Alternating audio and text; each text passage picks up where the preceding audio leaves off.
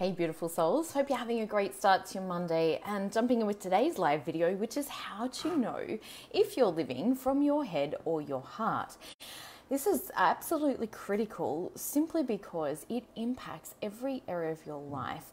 The biggest one is relationships. Secondly, it will absolutely be impacting your physical health and well-being. And thirdly, it actually will be impacting your financial abundance or how happy that you are in your life. Good morning, lovely to have you on here. I'm pleased to say hi if you're jumping on as well. So the reason why, like I mentioned, that this is so critically important is that often a lot of people actually don't realize that they're in their head instead of living from their heart. This is something that I have tuned in and refined for myself over the years, simply because our ego mind, or our wounded ego mind, often wants to come in and take things over because it gets scared and because it's trying to protect us and preserve our well-being. Hey Clarissa, great to have you on. Hey Julie, lovely to have you on as well too, Dylan. So this is so important. So like the 5 really fast ways of knowing if you're living from your head or from your heart in this moment, because again, it often, once you become practiced at this, you can oscillate between these two when you recognize that you're living from your ego mind. And, you know, we've all got an ego mind. Every single one of us has that. And it is helpful in preserving our body. It's helpful in attempting to keep us safe. But what it isn't helpful with is happiness and great relationships, because often it is trying to judge everything to figure out whether this is going to hurt it or whether this is going to help it. And it keeps us in the feeling of separation and in the feeling of division and isolation, and can definitely have us feeling lonely, can definitely have us feeling afraid, and can definitely have us feeling guarded and defensive. So some of the fast ways to recognize whether you're living in your ego mind in the moment is judgment. Are you judging either yourself, or are you judging somebody else or a situation or a circumstance? Another way that you can also know whether you're living in your ego mind, you know, that's the main part of you that's kind of controlling you at the moment, is whether or not you feel like you're needing to defend or to justify your decisions. So this might be where you might say, no, that's not okay for me because you know, I need to take care of myself, or because, and it's the justification, it's the defensiveness sometimes that can come up.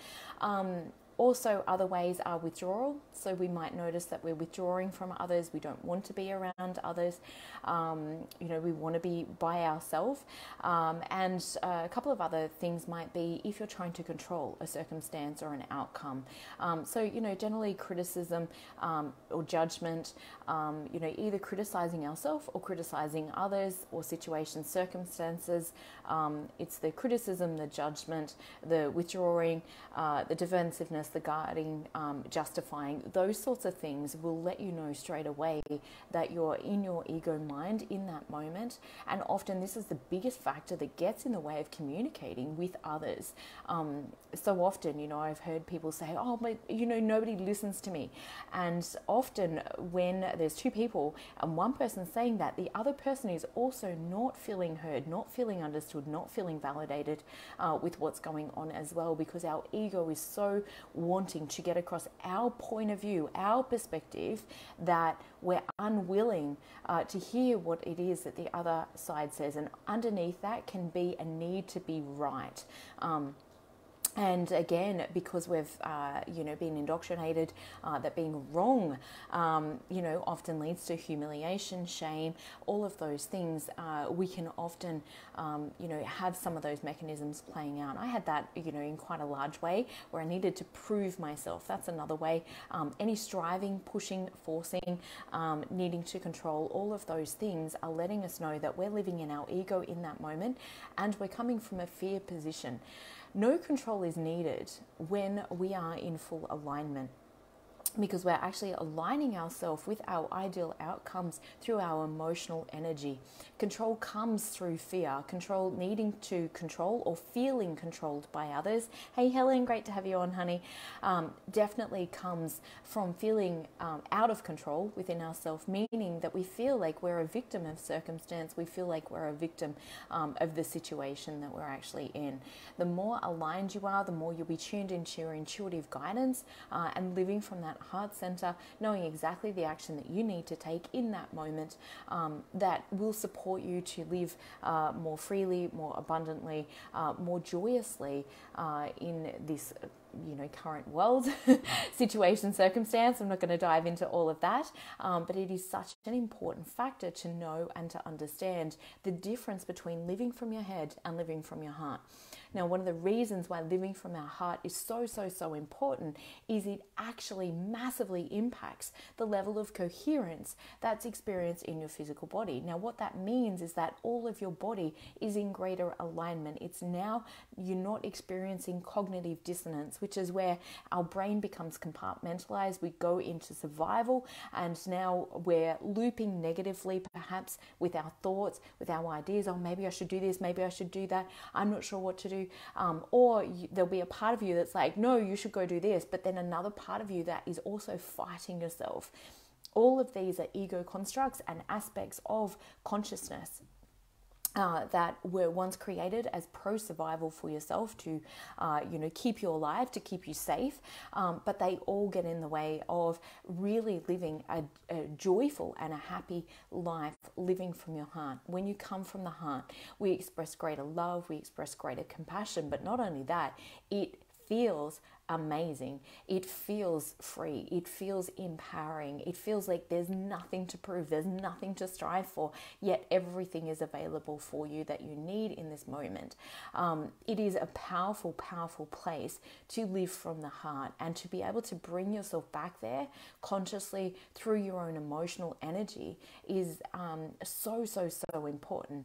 Now, the thing that's really important to recognize is the more tired you are, the more fatigued you are, or the more stress perhaps that you're experiencing, the more it will activate the ego survival mind or that fight flight response. Literally, that's kind of what's going on. If you feel rushed, if you feel pressured, if you feel that you're not enough, then it activates the ego survival mind. And this is where we strive for things like significance. It's where we strive for needing to prove ourselves, needing to prove our worthiness, needing to prove our deservingness, needing to be enough. But it is a continual hamster wheel that is difficult to get off. And the only way that you can truly exit it is by coming back to your heart center and knowing your own internal truth of your own magnificence, and being able to connect deeply to that. So this is one of the things that I definitely address when people are exhausted, when people are overwhelmed, when people are in this constant state of stress. It depletes the physical energy more and more, which exacerbates the ego survival mind more and more, meaning we become more judgmental, meaning we become more fear-based, meaning we need to control or attempt to control people, situations, circumstance, financial outcomes, all of those things even more, where we step greater and greater into stress, worry, and fear. This further depletes physical energy, and this is now in a massive downward spiral, which is really hard to get off that hamster wheel, that downward spiral, if you don't know how. And this is where the more that the physical body is compromised through lack of energy, through lack of life force energy, through lower emotional states such as apathy, depression, despair, grief, fear, anger, resentment, judgment, criticism, overwhelm, discouragement, all of those emotions keep us in a very low vibrational state. They keep us in our ego survival mind, meaning that we're more judgmental on self, on others, and it creates, particularly in relationship, so much challenge and so much difficulty, because where you're communicating from is not from the heart. it's from the head, and we all get very, very protective and very, very closed down and shut down in our heart energy. And it's even harder then to express love, to feel love for self and for others from this particular place. This is why it's so, so critically important, A, to take care of the physical body, but B, to know how to move yourself mentally and emotionally and spiritually, to be able to come back and shift into the heart center, to be able to live from this place in order to create greater alignment within yourself and to elicit the best from those around you.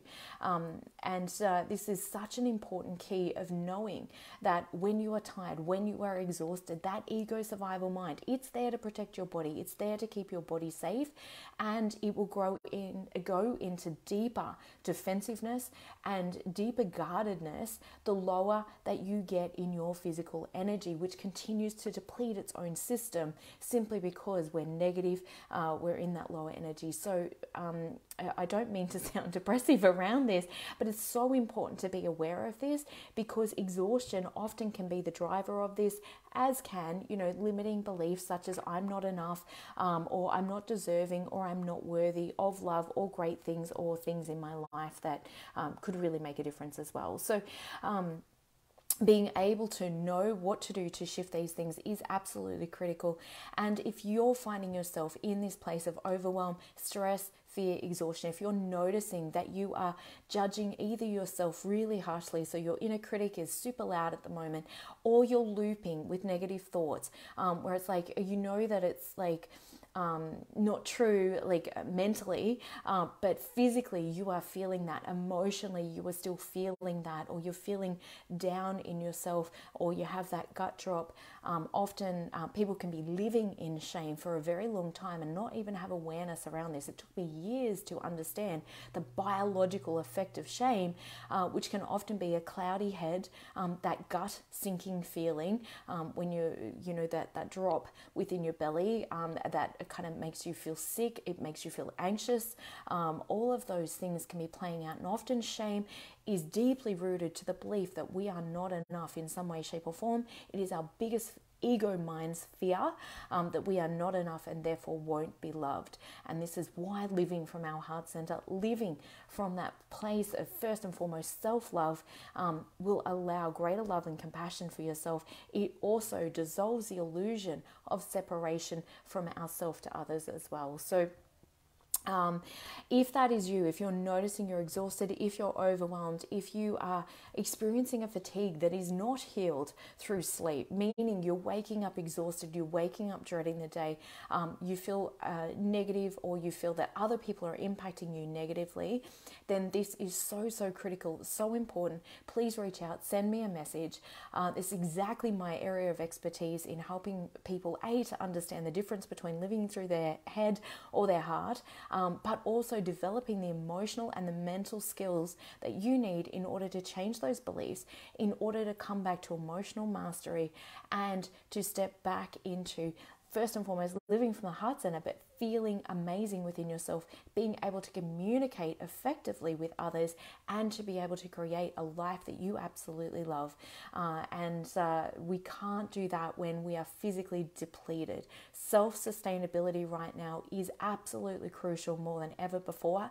We are in an absolute marathon, certainly not a sprint, and having emotional wisdom and intelligence is absolutely what's needed from a place of true leadership and positive influence, first and foremost starting with ourselves, but then also expanding out with our family, with our loved ones, with our children, and to the wider and greater community. So sending you all loads of love.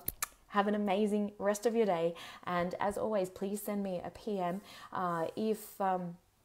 if this really speaks to you, if you're resonating with this, and if you've experienced, exhaustion, overwhelm, just feeling completely burnt out at this point in time. It's really understandable that all of that's going on for you and you're experiencing that, particularly with today's energies that's happening. But please reach out, please get the support that you need. Let's have a conversation, see if and how I may be able to help you.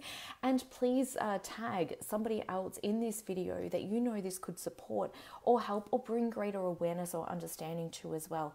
Remembering those 5 things to let you know whether you're living from your ego or living from your heart center is if we're in judgment, criticism, withdrawing, defensive, guarded, or justifying. Sorry, that was 6, but pretty important point to make as well. So absolutely agree, Helen. Becoming aware is totally the key, because you step into a powerful point of choice every time you become aware that, oh, my ego's playing out here, or my ego's taken over and is kind of like running the show.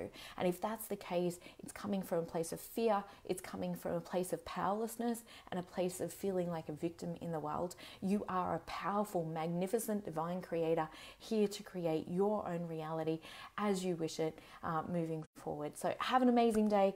And like I said, if this resonates, please like, love, share this, or reach out to me, send me a message, or tag somebody that you know that this could really support and make a difference to today. Have an amazing day. Bye for now.